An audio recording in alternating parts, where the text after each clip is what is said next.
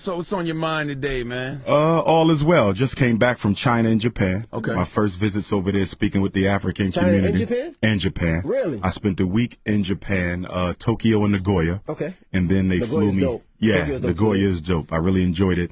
And then I went to Shanghai and Beijing. It was bittersweet. Sweet because it was good seeing African people in a different setting from America.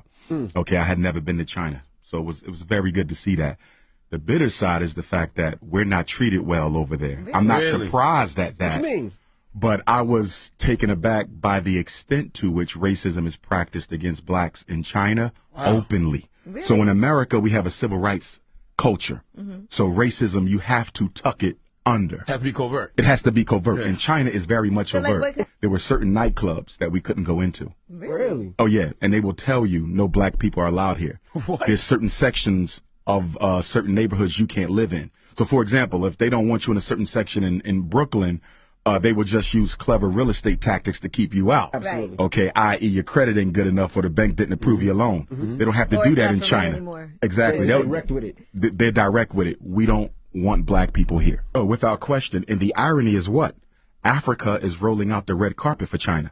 I mean, they're taking over the Caribbean. They're taking over They've Africa. never taken over the Caribbean. They're all in South Africa. In fact, Mandarin is now an official language in the Republic of South Africa. Zulu isn't. Xhosa isn't. So the indigenous languages are not taught in the school, but Mandarin is. That speaks to the influence of China, but they don't roll out the red carpet for us in China. We're the first to build every civilization everywhere. So I don't care if you're in Mexico, if you're in Europe. Who were the first Europeans? The Grimaldis of Africa, who migrated 20 to 40,000 years ago, and in the process of climatology, lost the pigmentation, the deep pigmentation that we have. So no matter where you go, we were the first people there. Is there any place in the world we can go and not experience racism? No, not at all. Even the Because- Caribbean? Not even in the Caribbean. In fact, when I was in Jamaica, I keynoted the Garvey celebration last summer, Ocho Rios. The Chinese pretty much own Jamaica.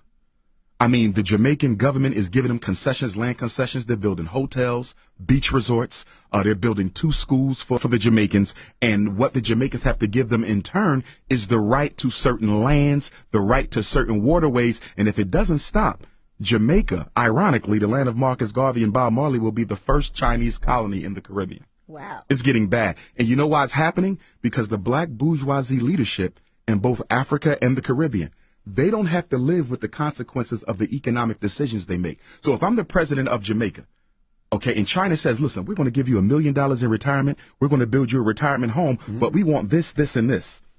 And you can loan as much money as you want. You can borrow as much money from the Bank of China as you want. I'm going to be set by the time I leave office. But what about my nation? Jamaica will be struggling for the next 50 and 75 years because of bad economic decisions from selfish leaders today. And that's the problem in Africa, and it's the problem in the Caribbean. Well, you got to remember, China is overpopulated. So it's always looking for opportunities to dump some of its excess population. Right. And you know what's so sad? Chinese will come to South Africa poor with nothing. And in 3 years, they're owning 2 and 3 major businesses.